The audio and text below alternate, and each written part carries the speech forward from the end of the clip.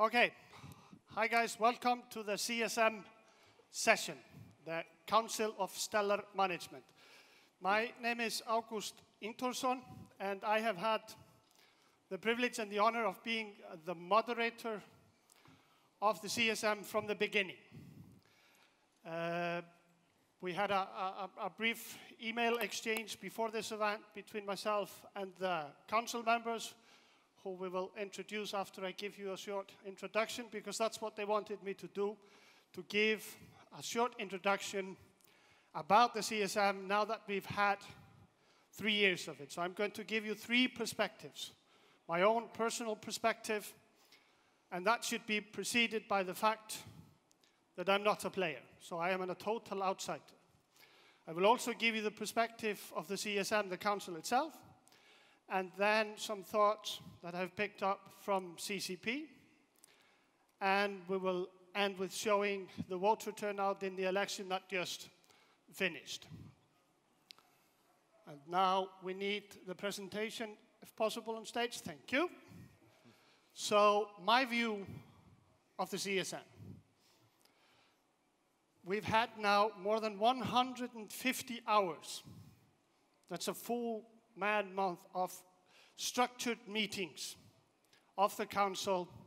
We've had 6 meetings with 6 different compositions of the council over a period of 3 physical years. So that's quite some effort that we've put into this.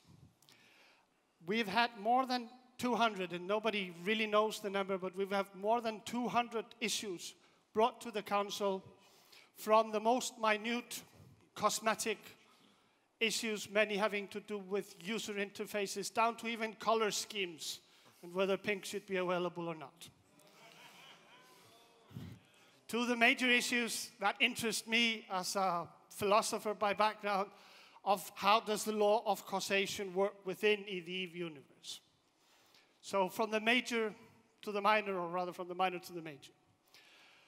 I see this as an outsider as very much an evolving process. The reason why they brought in a moderator at the beginning was that the CCP wasn't quite sure how this would turn out. This was an experiment that nobody had done before, so you couldn't go anywhere for president. So you had to make up your own rules, so to speak. And I don't know how many of you remember the first Council of Stellar Management.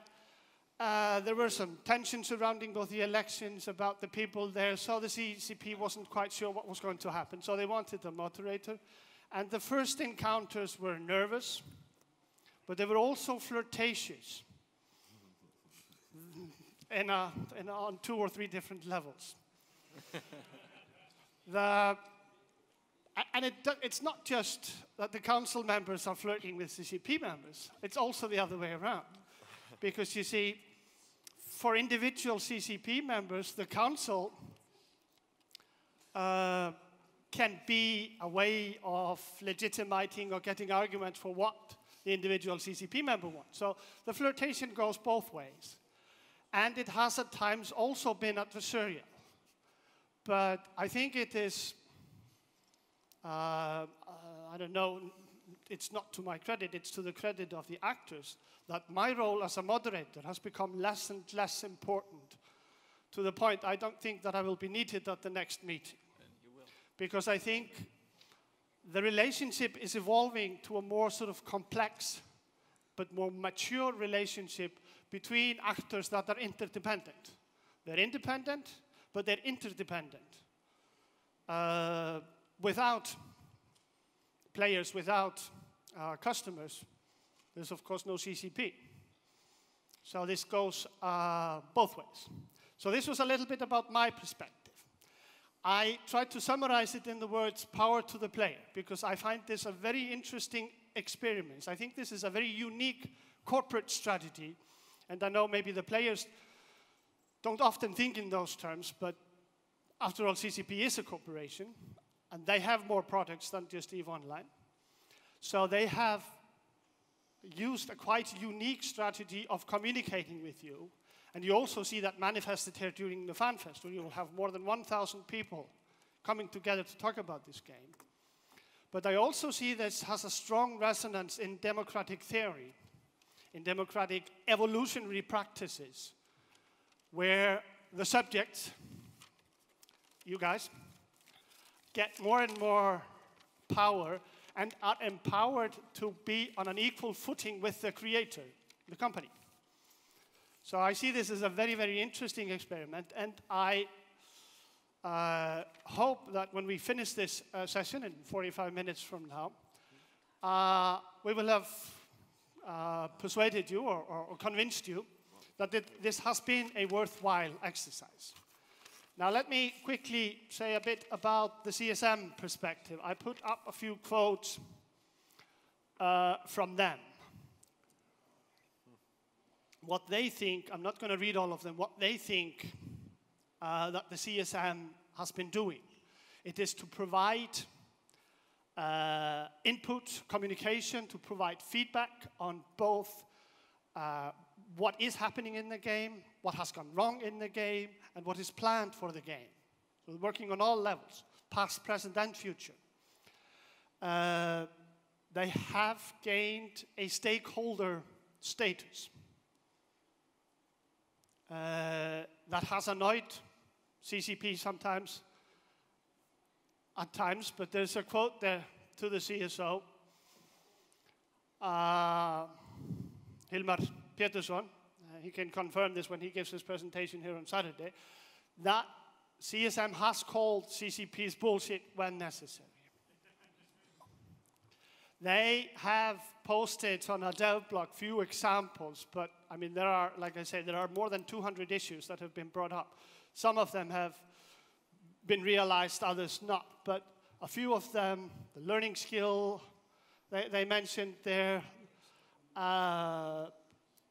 The big issue last year, as you may remember, was about focusing on improving the game, and one of that was the war on log, which is an ongoing war. I hope they've made some progress since the last CSM meeting, but through the pressure of the CSM, that has been addressed in a different way than it was before.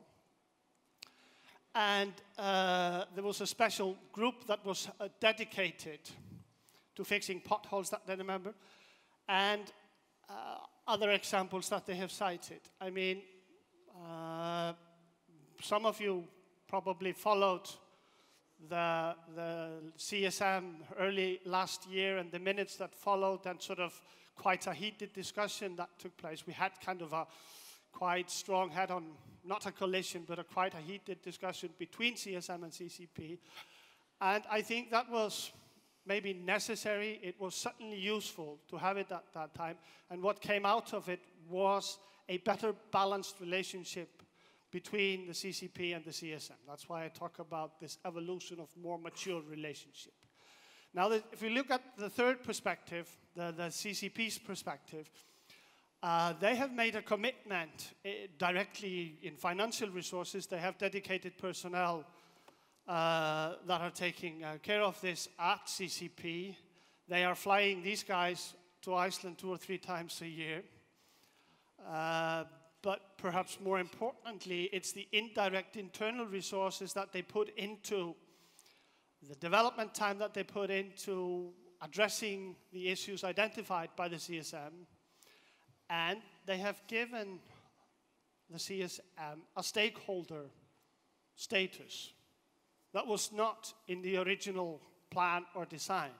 Within CCP, as you may know, there are various stakeholders, and their views and interests need to be taken into account when designing the development cycle, etc.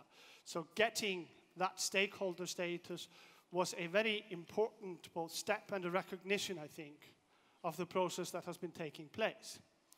So from my outside perspective, this commitment of CCP is a continued commitment. They have now committed for a 3-year period, and I have no reason to believe otherwise than they are committed to having the council on a continuous basis, because I think they feel that this is a valuable tool in the whole community creation process that EVE Online is all about. There are a couple of comments here one from CCP Zulu, how he feels that the CSM has provided an invaluable insight into their process, and another one from, what is it, CCP Ovir, who thinks quite highly of the CSM. And I wanted to highlight this just to stress that what they are saying, or what I may be saying, is not the only view. The CCP is subscribing to this as well. So, as maybe a demonstration of this evolutionary process that I was talking about, here you see the election, the voter turnout. It started, well, I mean, you can have different views of whether this was a good thing or not a good thing. The first CSM with, what was it, 11% participation rate, but then there was kind of an anticlimax, so the voter turnout went down, then it went slightly up again, and it went down again, and this, I think, reflects very much the mood around the CSM. But when the rules were changed, you saw more voter turnout, and as a consequence of events that have taken place within the last year or so, I think we see this voter turnout increasing quite significantly. And you must remember that the player base has increased quite considerably from the first CSM elections. So we're now, on one hand, we're talking about 240,000, if I remember correctly, to almost 350,000. So the CSM has managed to gain a stronger proportion of an ever-growing population, which I think is somewhat a demonstration that they've made a success. And now, to wrap up my brief introduction, I think this is a quote to one of those guys. I'm not quite sure, though. Is it to you? Yeah, it's fine. Okay. Where they say, serving on the CSM is time-consuming, frustrating, irritating, annoying, often mind-numbing. And I can verify as an independent outsider that this is how they've sometimes felt. You could quite literally see that on their faces. But they say themselves that this can also be rewarding. So I think it's time for us to turn to the questions to the audience. We have microphones. Somebody is running around with the microphones. I hope I'll be able to see. You just have to give me a clear sign. But the questions, I think, should focus maybe on 2 or 3 areas about if you want to know about how the council functions, and if you want to talk about what effect has it had, and if this effect has really meant what I was putting up here, does it mean really more power to the players? But before we take questions, I'm sure these are celebrities in game, so maybe you know them all. But I asked now the acting chairman because Carol is not here. So the vice chairman is sort of leading the gang today. So if you could please, Valentine. Yeah, I'll briefly introduce the 6 CSM who actually made it to Fanfest this year. We have Corvin, Mesa Anuncio, myself, Deirdre Val, Trevor Dido. I'm never sure how to pronounce that. Nobody knows how to pronounce it. And then we have Socrates, and at the end of the table we have Mazliu. Obviously also on CSM 5 were Minxie, T-Days, and Vuklau. Vuklau recently rage quit, as a lot of you may know. And Minxie and T-Days couldn't make it due to personal reasons. So there are 6 of us here, but during this whole year there have been 9 people, plus a number of alternates who've been working with CCP and try to relay your concerns and to bring ideas to make EVE better. So I don't know if there's any questions already. I hope so. Otherwise, we'll look damn foolish. Okay, CCP Hammer informs me the mics are here, so those that want to ask questions or make comments, please come up. That way I don't have to. Oh no. That way I don't have to see hands raised. It's even in this dark, I can see this looks like a familiar face. Yeah. Please introduce yourself. Hi, I'm Omar Zombie. I used to be on that council with Deirdre. Deirdre, you've been there a while, Maz, and yeah, Mesa as well. What do you feel the difference is between what was happening before and what's happening now that CSM is an actual stakeholder? Can I take that one, please? Yeah, sure.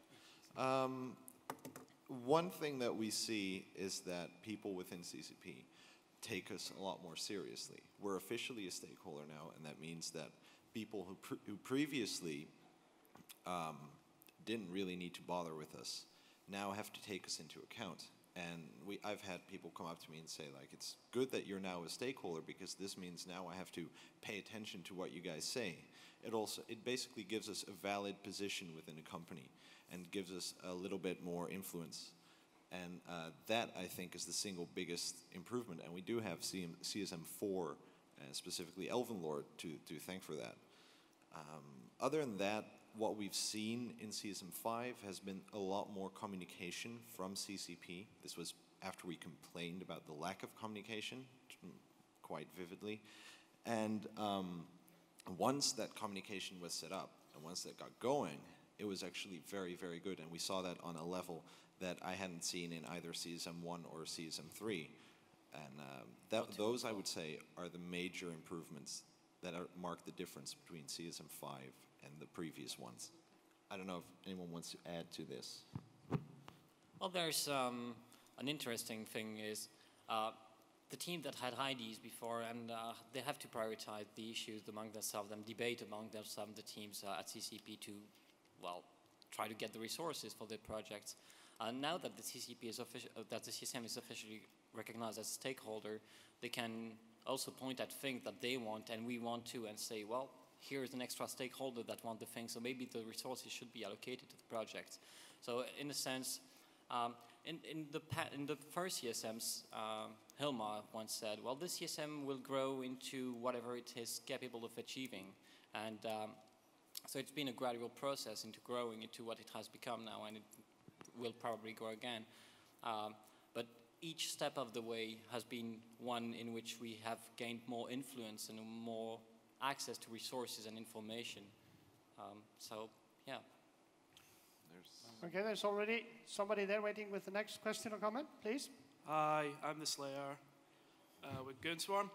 I had a question regarding, you were saying that CCP take you more seriously now that you're stakeholders, but when Vuklau quit recently because his little toys got blown up, he, on the way out, said that the communication between the CSM and CCP was still very poor, and you yourselves released an open letter to CCP because of the fact that you couldn't get any communication from them. Were these isolated incidents, or is the communication not quite to a level that you would want it to be? Robert, you can take that? Sure.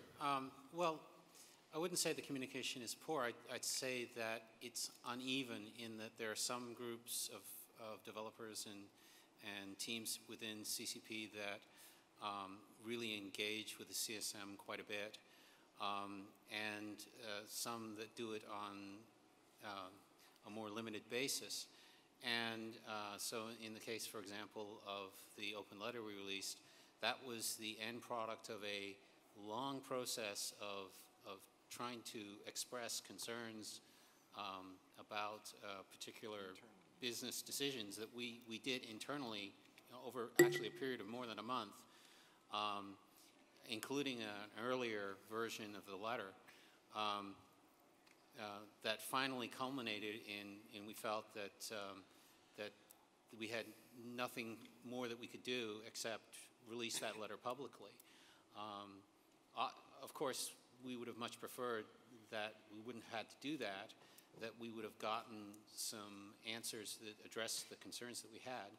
But since some of those concerns were not properly addressed in our opinion, we really felt that we needed to let the players be aware of that.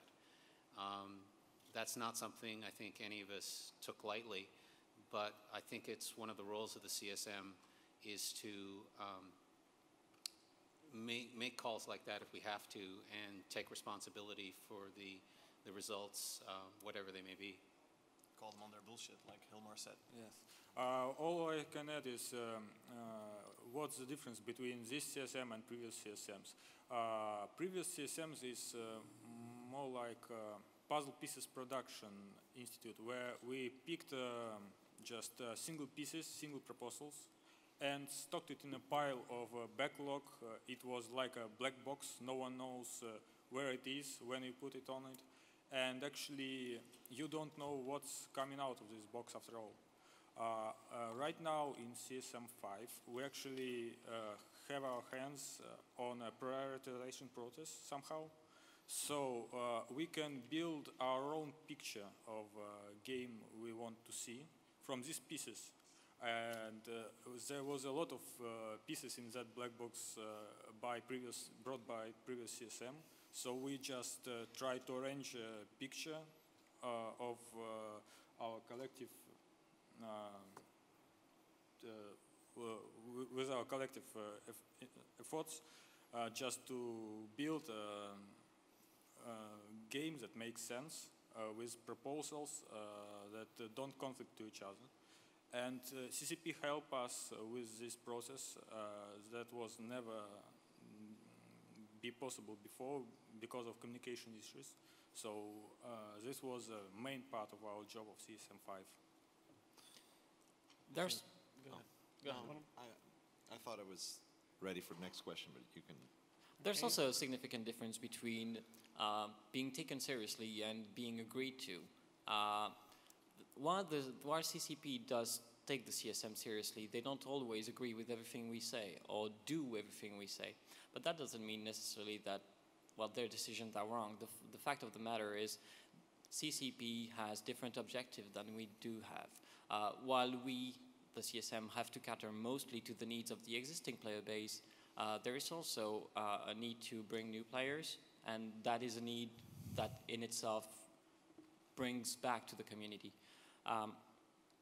Balancing the needs of the one with the need of the other usually takes compromise and doesn't mean taking everything we say for granted. And there's also a lot of things we don't have access to.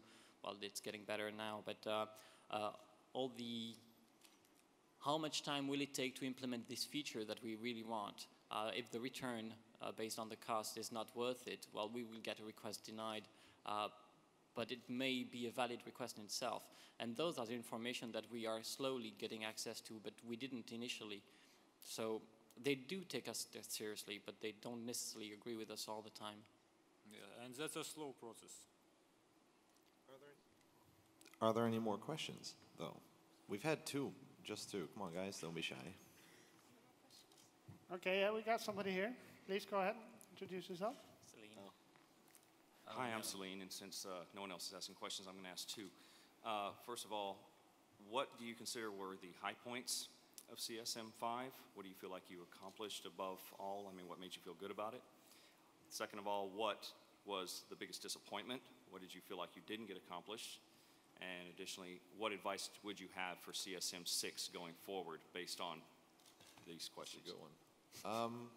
I think collectively, we can say that the thing we're most happy about, the high point, is the big attitude change within CCP that we helped bring around. I'm not going to stand here and claim that we're the only ones who contributed to that, but the CSM was a big factor in that CCP has started to support their old content more, and you can see this in Team Gridlock and Team BFF, the one working continuously on improving the lag, and the other now working through a huge list of small items that make life better for all of us. I mean, we can now drop stuff in containers without having to open the container first, because it just makes so much fucking sense. But it is that attitude change, that attitude that exists now that didn't exist, say, 9 months ago or a year ago.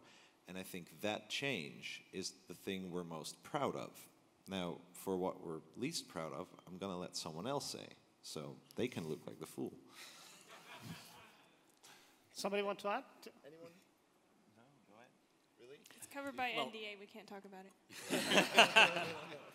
One of the disappointments we have was that when we came at the first meeting of TSM5 was in June, and the whole 18-month thing, where we basically got told, well, guys, for the next 18 months, the vast majority of the development resources are going to be allocated to Incana. While many of us, well, some of us actually looked forward to Incana, it was not the predominant opinion. And the fact that the majority of the resources was going to be allocated to that left us with really little wiggle room. So we had 2 teams, I believe, who were not assigned to that, who were available for some of the things we wanted. We had prepared lots of issues to the table that we wanted to assign resources to, and we got told, well, there's only 2 teams for you guys. In addition to that, one of the teams is going to be assigned to incursions, which is, it's a fine feature in and of itself. It worked fine. It looked great, even at the beginning. But it may not have been what we would have wanted, the very limited resources that were available to be assigned to.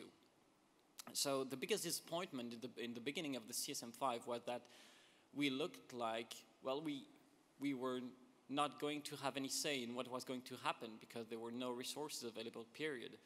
We made the best out of what was available, mostly in terms of UI resources, UI improvements, and the small fixes that are coming with Team BFF among previous efforts. But those really were the major downsides. I would also, from a personal point of view, but that's a little bit I am disappointed at CCP in that they are insistent on going ahead with any sort of microtransactions, which is their business decision, but it's one that I would prefer not to have seen. That said, I'm very happy we seem to have managed to firmly implant the notion that it is completely unacceptable that these items that you would be able to buy with microtransactions would give any sort of benefit in the game. That is completely unacceptable to us, and I think we've delivered that message strong and clearly to CCP. So there's the silver lining on that cloud.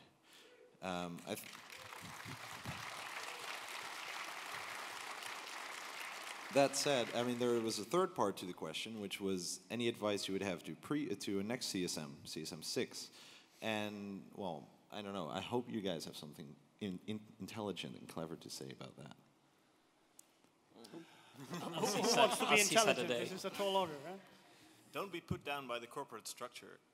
CCP is a large company, and there are certain processes, certain ways that things are done that you cannot influence and you just have to deal with. And initially, it may come over as very intimidating, like, how are we going to influence this? How are we going to get anything done? But after a while, you meet the right people, you talk to the right people, and eventually you'll find a way to bring your point across. So don't be put down by the initial intimidation. Well, since I'm running for re-election, I hope I'm giving this advice to myself. You will know on Saturday. Thank you. But one thing I would suggest is to continue what happened in CSM5, which is moving the discussions to a more higher and higher level. In other words, to use an analogy, talk less about dealing with a specific pothole and more about the concept of going out and fixing all the potholes. I think that's something that CSM5 really pushed and evolved, and I hope CSM6 does the same. I mean, if I may, I would like to second that very much. I mean, for me as an outsider and a moderator, the difference between the first meeting of the CSM, where we had an agenda with almost 50 items. There were almost 50 20-minute slots on the agenda, and many of them were quite small and detailed game improvements. To the last 2 CSM meetings where we've had extensive discussions, hour-and-a-half, 2-hour discussions on few selected substantive things. It's a totally different kind of conversation. And for me, with limited understanding of the game mechanics, participating in the last one, I was very much more involved and understanding what was going on because you were addressing the major design issues and not the particulars. So I think this is what I have observed as an outsider. You've moved from petition mode, where you're kind of petitioning the company to change this or that, to being an interlocutor, somebody who the company takes seriously about discussing how they go about doing their business. So I think that's a fundamental change.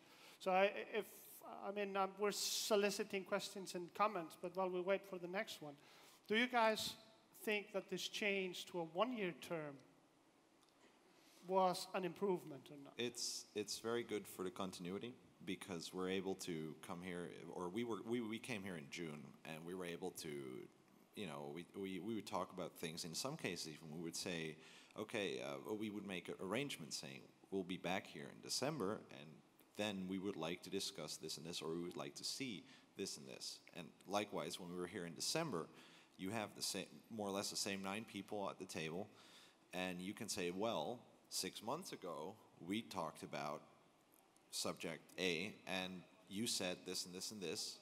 So what's happened? And Minxie actually in June, she made this whole list of action items, things that the CSM would do, things that we needed from CCP, and it was basically the checklist. And at December we could say, okay, so what's up with this, and what's up with this, and what's up with this, and it allows for a lot more continuity.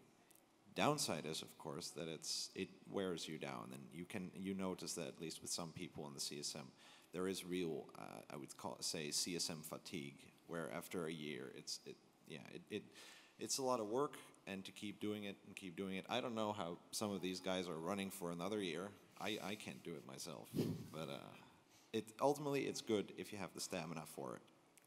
Stefan, you wanted to comment on that? Or another point? Well, one of the things that was the downside of the previous CSMs, I've been part of the CSM 2 to 5, all of them, and I've seen it every time. Whenever a new person comes to the CSM, it takes 2 to 3 months for them to get up to speed with how things are done and how we process things, how we communicate with TCP, what they can do, what they cannot do, how they function, who the persons are to talk to, and it takes them 2 to 3 months. So by the time they actually become productive, which is 3 months after they enter into the CSM, they only have 3 months left. And by that time, well, they feel like, well, the CSM is over. I've had one meeting in which I actually didn't understand what was going on because I was intimidated, because I didn't know the people, because I didn't know the things. And now it's over, so what have I done? And the extension to 1 year helped bring, well, Trebor here is new, Minxie was new as well. It helped bring them up to speed fast, well, better, so they were more productive. Well, in their cases, they were quite good from the beginning, but we've seen in the past that it wasn't the case all the time. So it's one of the positive aspects of 1 year terms. Actually, people start to change during this year, and not only CCP and CSM communications, but CCP themselves and CSM themselves, because of influence to each other. And 1 year term is enough to start working as a team, even if you don't agree with people. And that's a good help for teamwork, actually, for all CSM. Okay, I wonder if we will see a continuation of that, and if you'll have sort of professional politicians in the future. But we have a question there from the audience. Yeah, my question was kind of following on from the point you were. I was just about to do that. I'm Zapatero from Eon Magazine. My question follows on from that. There's a certain level of consistency that we have from CSM to CSM now, partly because you guys can run for more than 2 terms, and partly because you can serve for a year. Do you think there should be more consistency, and do you think that would be better served by having some kind of, not formal, but some kind of informal political party system? Interesting question. Will we see? Well, maybe that's for the next panel, the alliance leaders to answer that. I don't know. There is a continuity. I mean, there is a de facto continuity in that there is an incumbent effect, which means that a previously elected CSM member has more chance of getting elected in the next one, and there's been no CSM in which there wasn't a member of the ones before. That being said, even if that wasn't the case, there's always an interim period in which the previous CSM members still are Consulted. yeah, consulted, or they have access to the forums and they have access to the CSM channels where they can give their info. Well, they can give the information they have to the new CSM members. Hopefully, well, this one is the one with the lowest number of old CSM members coming to running again. There's only 2 of us running again this time around, and 3, sorry. I dismissed you out of hand, Socrates, because sorry about that. But and yeah, but there is a continuity going on there. It's interesting, the question about political parties in EVE. It's been tried before, in all honesty. Yes, exactly, take care.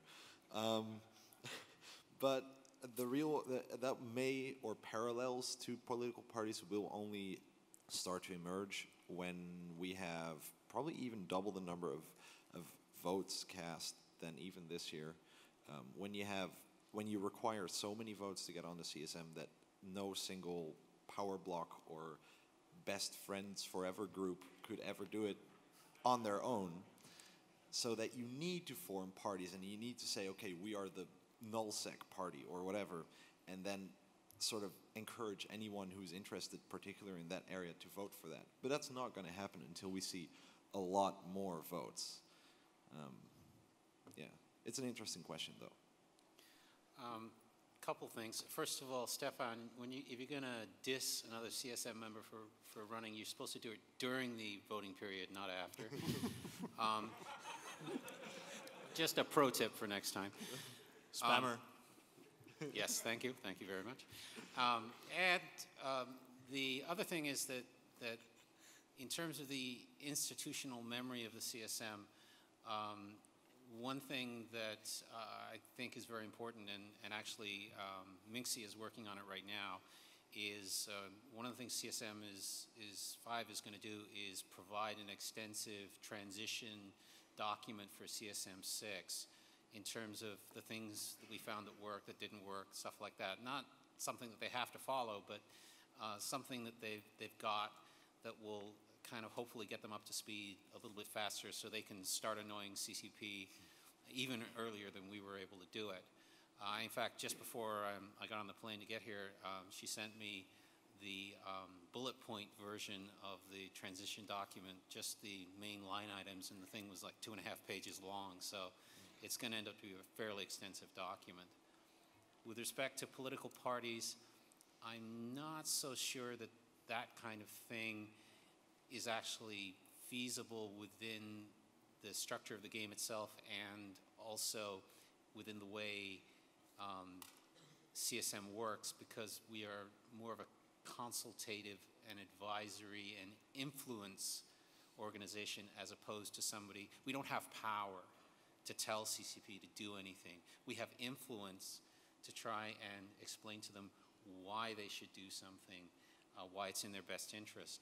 And as such, organized political parties above the level of just generalized block voting by groups of alliances, I don't think is going to happen anytime soon. Any other questions? No. Anybody else that want to comment on that? Okay, there's a new question, please. Hi, this is Brenton from Massively. I was going to say there are 2 ex-CCP employees running in this election.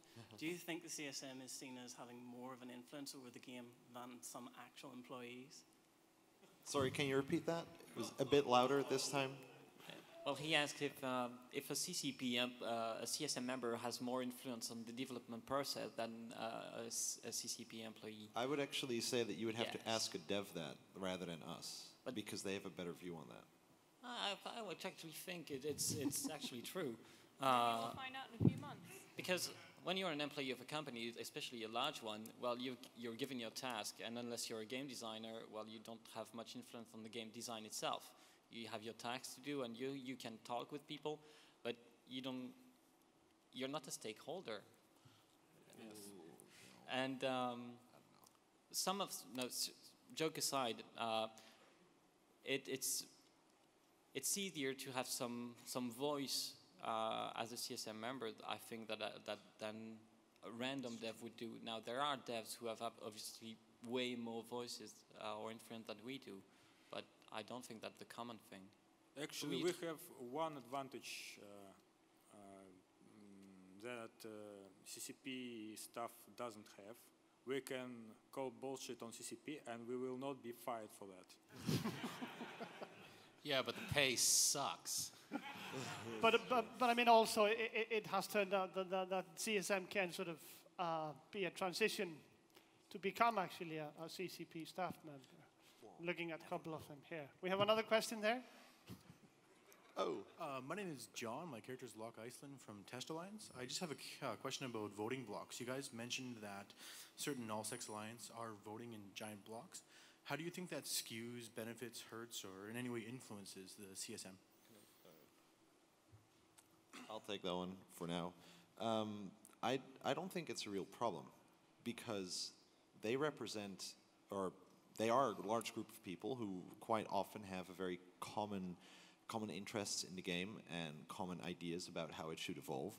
And the fact that they have a powerful voice on the CSM is fairly logical.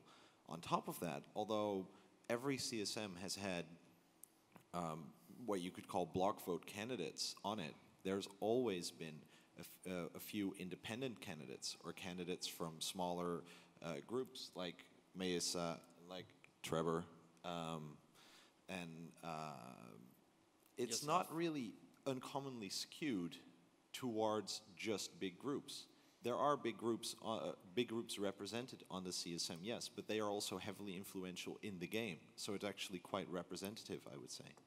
And not only that, but 0-0 players represent a sizable share of the community, and they're usually people who are more involved and more dedicated to the game than the average high-sec player. Not all of them. Dangerous. Yeah, dangerous. I'm sorry about that. But it's true.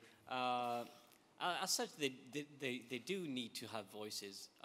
Now, the only question is, CSM members spend the vast majority of their time discussing things that are not their pet peeve. And my question is, can the vast majority of the 0-0 power block candidates that we see on the election times handle anything but what they are the representatives of? Because that's also an important thing. Can people have to be able to discuss things that are not their favorite things? A candidate on the CSM will spend time discussing high-sec, low-sec, 0-0 wormholes, industry, and they need to be able to bring something to the table, while 0-0 need to be represented, and that's a fact. The persons who need also to be able to be other than meet on a chair during things that are not 0-0. That's my one concern with most of the 0-0 candidates, not all of them. Anyone else want to weigh on Yeah, this? we need to start preparing for the next session. Is there a last question from the audience? I actually have a few questions for the audience. It's Okay, sort of well, a inside. bizarro reverse world. My first question is, could you raise your hand, or it's not really a question, it's more of a command. Could you raise your hand if you voted in this election? That's very nice. Could you raise your hand if you didn't? Why didn't you? No, I would like an answer to this. Is there someone who's willing to speak up saying, I didn't vote because? Okay, please. Come forward. There's a mic somewhere. Yeah, we got a couple of candidates. Go ahead, Valentine. You're a very brave man, sir. I salute you. Do a few. It's basically simple. We're a small group, so our votes doesn't really add up to what we want as a small group. So. I disagree. He Disagree. says we're a small group, it doesn't really matter. It's not entirely true. It's actually false. In CSM 5, T. Amber lost out on being a full member by 5 votes. He even had 6 active characters at the time who didn't vote for himself. That was the real joke. But my point is that it is true. In some cases, every vote does count. And the votes you cast may be the difference between someone like Maslow getting on the council or her complete opposite, should a person like that exist. I was actually behind Sock by like 12 votes or something like that. It was It was very much. small amount. Yeah. Yeah, so even if you're a small group, I would say vote, because it's never wasted. So anyone else want to speak on why? We have somebody else. Sure. The main reason I didn't vote is that I don't know any of the candidates. I did have a quick browse through, what each candidate was standing for, but with it being, with it being kind of a virtual election, it kind of took, went to one side while we were busy failing at taking Delve. Right. No, yeah, it's true. If you don't know, you get a big list of candidates, and you may not know any of them, and there's a lot of text there. If a match. Yeah, well, there is a website that we've run in the past few elections called CSM Vote Match, but not everyone may have known of that, which allows you to fill in a number of questions, and it'll tell you what candidates most likely match your opinion. However, I fully agree that CCP should do more to make it easier for players to find out what candidates would be good choices for them, because nobody is going to read 60 websites of 60 candidates to figure out which one is the best choice. So we take this as a suggestion to CCP. Before next election, they come up, there are available software to do this. You just answer 15 basic questions. Make it happen, John. And you'll come up with your favorite candidates. in Please, why didn't you vote? Absolutely agreed. I would recommend having a single blog post with a single link to that exactly what you were describing. The topic is sticky on the CSM forums, but that's... and I don't read that's the forums. thing. Yeah. Well, it was on Facebook and Twitter too. Not subscribe to those channels. So I would say make it a blog post, put it on the news channel, one click, bam, there's everybody. Fair enough. Okay, point taken. Now, last comment on that. I don't have a comment, but I have a question. Your main characters in game, how often do you play them, and how much do you get swamped with people wanting information and coming after you, and how much does it affect your gameplay that you actually will log on and alt just to stay away from it? Because candidates running for CSM now, I think it's pretty intimidating to what you guys face in this game from the community. And I didn't vote because I think an uneducated vote is a useless vote, but I still think that what you guys do is fantastic. And really, really busy. That's another reason why, Deidre, you ought to know that. Well, first of all, an uneducated vote is not a wasted vote so long as it's a vote for me. Or me. But my personal experience has been that most of the combos and emails I get are actually during the elections. I don't get too many in-game interruptions. I do get a fair number of emails about things and forum posting questions that I have to deal with. But the real fact of the matter is that to do CSM the way I wanted to do it required 2 to 3 hours a day, every day. And that basically comes out of your game time. So it really had a significant effect on my game time. In particular, I couldn't do extended things, so I wasn't able to get into big battles or things like that. I tended to have to do a lot of sort of background logistics work for my corporation because that was stuff that I could do when I didn't have things impinging upon me. But yeah, I mean, being on the CSM can kind of kill your game time. But that's part of the price you pay. And in fact, in a very real way, being on the CSM is just a different in-game profession. And you have to really look at it that way. Unlike Trevor, actually, the total opposite. I don't really have questions on the forums all that much, but I do get like 1 hour and a half of convos every day. Every time I log in, there's 1 hour and a half of convo coming up, no matter what, through channels or convos or anything. But doesn't disrupt the game itself, because well, you can just fly or sit in station and do your industry while you're answering questions.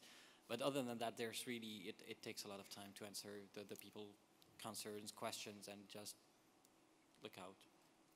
The last comment too. Well, I actually had two more questions for the audience, which is or commands. If you are happy with the performance of the CSM, could you raise your hand? If you are disappointed in this CSM, can you raise your hand, please? Can you tell me why? Okay, jump bridges. Come on. I'll just say a word It's about gonna be a long night. No, seriously, no. I'll say a word about that. There are only a handful of hands in the disappointed, so be happy with that. The conversation about the jump bridges, what happened is there is a certain number of improvement that could happen to 0-0, and one of which is the ability for smaller alliances to take place to take hold in 0-0, and also the facilitation of small gang warfare. And while I'm not opposed to blobs, I mean the ability to field 2,000 ships and have a large slugfest is awesome. Really, the systematic aspect of it is really disgusting, and it shouldn't be that way. Now, what happened was we had a conversation with some of the game designers about the possible ways we could counteract that general tendency for fights to escalate to a point where they become blobs all the time. One of which was the reduction of force projection. One of the ways that we talked about was the limitation with jump bridges, either the nerf or the removal. That's a possibility, or Titan bridges, or something like that. Now, obviously, we also said that any such changes, considering the large aspect, the large impact they would have on the 0-0 life, would need to be accompanied by other changes. Now, I understand that it's been a really interesting thing on every forum, from EVO to SHC to others, of bashing the current CSM for wanting to ruin the 0-0 game. What happened is not that. We have an ongoing conversation where we explore all the possible ways that the situation can be bettered. Now, if people want to make it so that the current CSM wants to ruin your game, well, if you're dumb enough to believe that's all we can do we want to do about it, well, that's your loss. Okay, well, if I can... this conversation should be finished over a beer afterwards. Our time is up now. If I had a hat, I would take it off for the CSM. These are basically doing an awful lot of volunteer work, and all they get in return is to be grilled by you, so a big hand to them. Thank you.